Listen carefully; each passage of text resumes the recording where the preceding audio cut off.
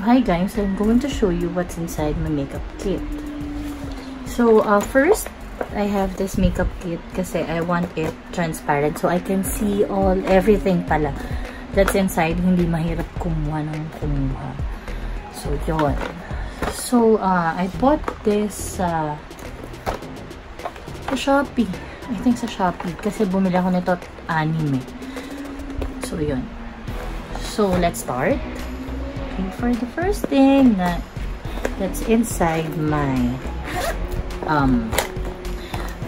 syempre kita nyo na, diba? So isa-isahin muna natin. So ito, first is itong aking cream. This is avene. It's a skin recovery cream na ito lang pwede ko kasing gamitin kasi nga hindi ako pwedeng gumamit ng kahit any alcohol, so that's why minimize ko rin yung paggamit ng mga makeups. So, ito, avene. Maganda siya. Very hypoallergenic and hindi siya, alcohol-free siya. So, doon sa mga skin na hindi kailangan ng alcohol or what, yan, pwede mo itong gamitin.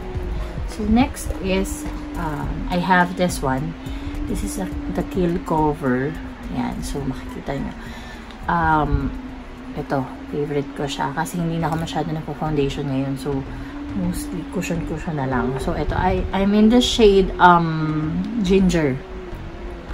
So, yan. Very nice din siya. Yan, nakikita nyo naman.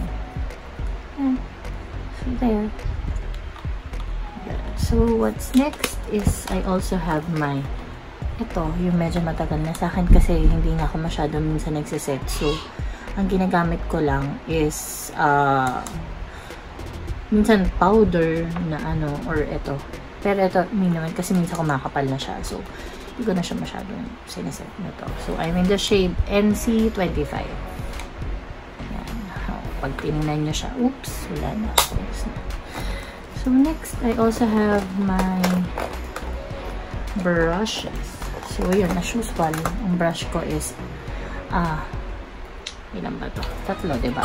So, yung isa kasi multitasking na, kumbaga, parang blusher and powder brush na siya. So, ayun. And then, yun aking 2 mini brushes. So, next is I also have this one. This is the eyelash curler. Kasi, yun nga. So, before, kasi nagpapa-extension ako. Pero kasi ngayon, minimize ko na. Kasi nga, nagpo-fall off yung mga lashes ko. Sorry. Eyelash. Oh, yeah. Yun. So, yun. Nagtutwip lang muna ako. I mean, nagka-curl lash. And then, syempre, pag may curl lash ka, kailangan meron kang mascara. So, ito yung ginagamit kong mascara. This is from Peripera. Ayoko kasi ng medyo makapal na lash, pang eyelash, kasi mahirap tanggalin. So, ito, okay din siya. Although waterproof siya. Basta lahat naman ng waterproof, mahirap tanggalin. So, yun. So, if you have the eyebrow, syempre, meron din pang set. This one is eyebrow gel. Transparent lang siya. So, yun. Hindi ko alam kung saan ko ito nabili. Nakalimutan ko na. Nichido ata to or Nichido? Pa-check na lang. Nichido. Oh, basta yun. Nichido. Yan. So, yan na. That's it. And then, of course, dito naman tayo sa mga blush. Oh, na ito muna. Yung all-time favorite ko. Which is the bronzer. Yan, si Hula ng Benefit. Maganda siya. Basta maganda siya. Maganda yung Hula. Then, next is ito na. So, I have 3 blush orders. So, yan. Unahin muna natin to si Makeup Forever. Ito kasi si Makeup Forever, may backup ka. May backup ako kasi mayroon din siyang pwedeng pang contour and then pang contour and anong tawag dito? Pang contour and pang bronze na rin actually. Pero pag bronze, usually yung lang, light lang ginagamit kasi medyo na siya. Heavy na pagka So, ito naman yung next is, what's this? Ito yung, I don't know, kalimutan ko yung mga shade nila, pero basta yun. So, yan, makikita mo may pagka-plum siya, ganyan. And, yun. So, yun, yung isa naman all-time favorite ko talaga na blush on, as in, this one. Yan, Cabana Boy.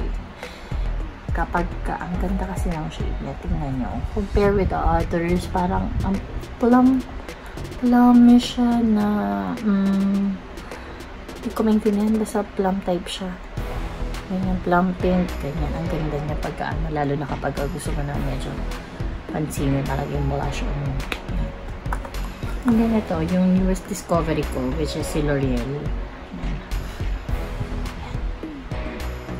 Ganda rin niya, diba? Parang ano siya, rose gold. Nakita niya, rose gold siya, diba? So, yun. It's, ano, more than enough. So, yan, kapag ka-try nyo, gusto nyo siyang i-try, ayan, try nyo si more than enough ng L'Oreal. Actually, and then for the lipstick, actually, for the lipstick, I have this one. 5 pala. So, syempre, meron akong lip tint. Ito yung magandang lip tint ng Ever Bilena, as in.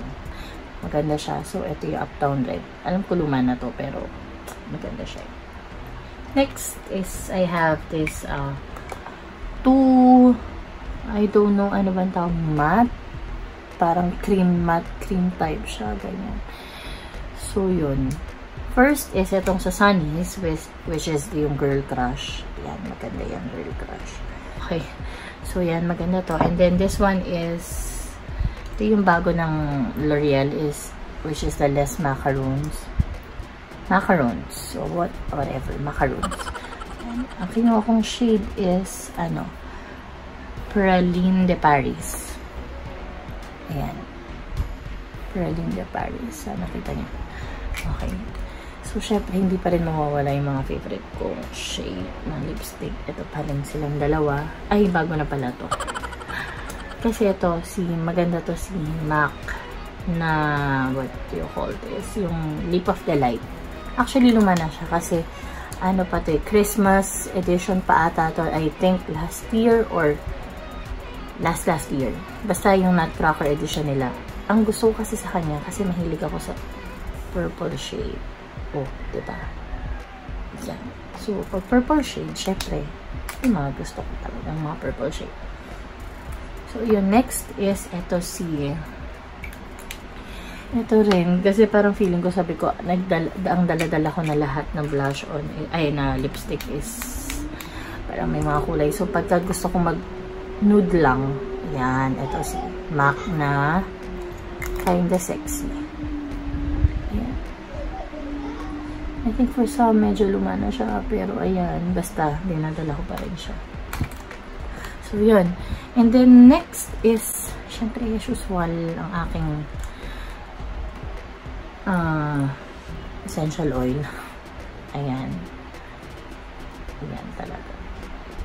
Ayan. Bet na bet ko siyang ilagay. Tsaka pag na-stress ako, gusto ko siyang inaamoy. Oo, diba? Ako lang naman gumagamit ito. Okay. So, yun. Ito yung for stress. And then, ito yung aking on the go na pabango. Ano ba set 9 ito?